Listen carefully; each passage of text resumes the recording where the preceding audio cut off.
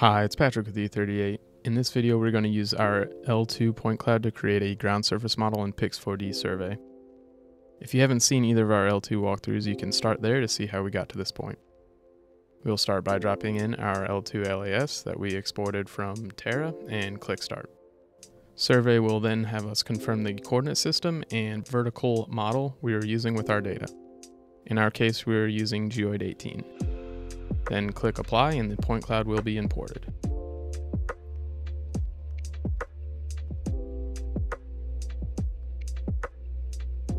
Once the point cloud is populated, it will open up in our Layers tab where we can see everything that we will generate.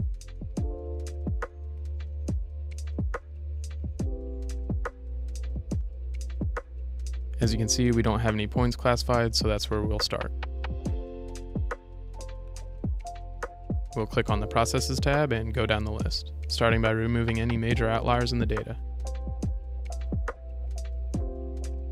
Then we can decide our sample distance, rigidity, and above ground threshold for classifying our terrain. I'm just going to leave the defaults here. Once we click Filter Terrain, in a moment we'll see Survey has pretty accurately identified the ground points from non-ground points.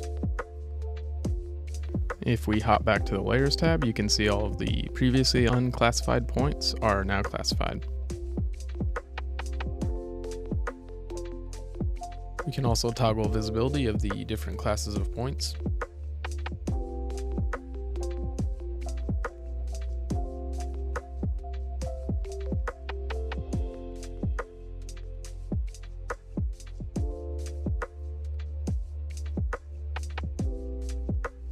If we weren't happy with the classifications, we can adjust our settings there and filter the terrain again. It looks good there, so we'll then create our grid of points.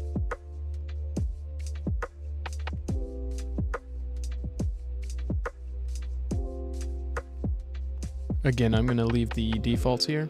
With the grid of points created, we can now generate our tin.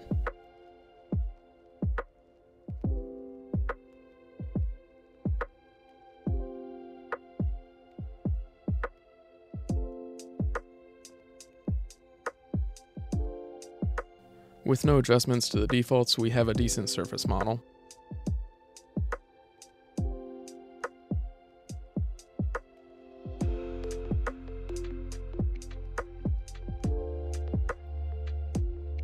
I'm also going to add contours and view all of the layers we created.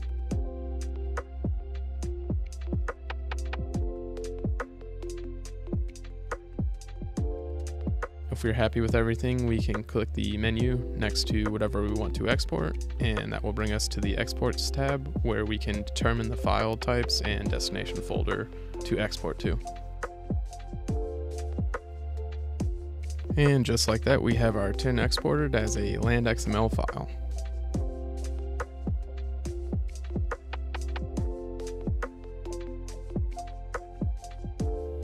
We have the option of fine-tuning the data as well. In the Settings tab, we can adjust our views and things like our point size and backgrounds.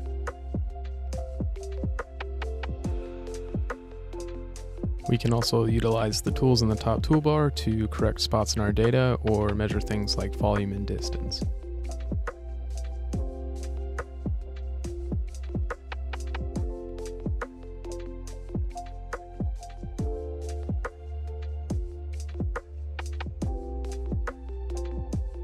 This has been Patrick with E38 Survey Solutions. Thanks for watching.